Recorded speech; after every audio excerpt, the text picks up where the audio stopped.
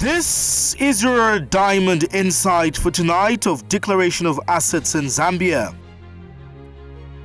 If our political leaders were open about their assets and liabilities, maybe the embarrassment that former First Lady Esther Nyawatemba Lungu is facing could have been avoided. We agree that Mrs. Lungu is not a political figure, but as wife of a former head of state, she could and should be open about her assets. She might not be the first to be embarrassed and might not be the last if Zambians do not make the corrective measures. Articles 52 of our Constitution, Clause 1 is very clear and states, and we quote, "Candidate shall file that candidate's nomination papers to a returning officer supported by an affidavit stating the candidate is qualified for nomination as President, Member of Parliament or Councillor in the manner, on the day and at the time, the place set by the Electoral Commission by regulation." In Clause 3, the law states, and again we quote, "The information contained in a nomination paper and affidavit shall be published by the Electoral Commission as prescribed," end of quote. But does this law provide for the declaration of assets and liabilities of spouses of the candidate in an election? In fact, we have not seen the publication of the assets and liabilities by the ECZ in the August 2021 general election nominations, and therefore Zambians are ignorant of the wealth and indebtedness of their leaders. This is because the ECZ Act forbids officers from disclosing information that comes into their possession.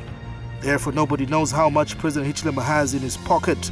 Nobody knows how much former President Edgar Lungu has and had in his possession after leaving office. In case some people are wondering, why are we talking about leaders in relation to the former First Lady?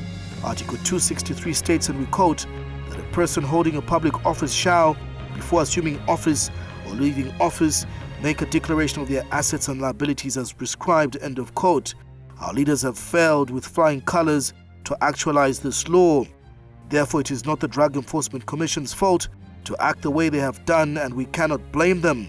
Zambians have the propensity of embarrassing their leaders, and their leaders always want to embarrass themselves by failing to follow the law.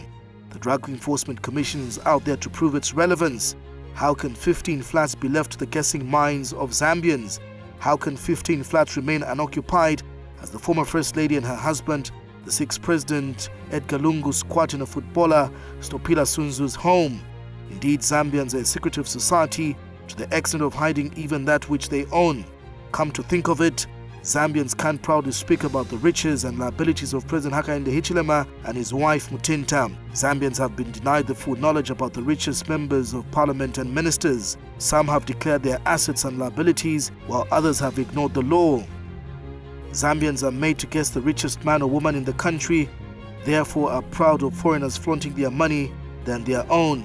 Zambians should be proud of their assets and declare them so that officers of law enforcement agencies are not made to look supermen and women of a straightforward matter like owning a house or flats.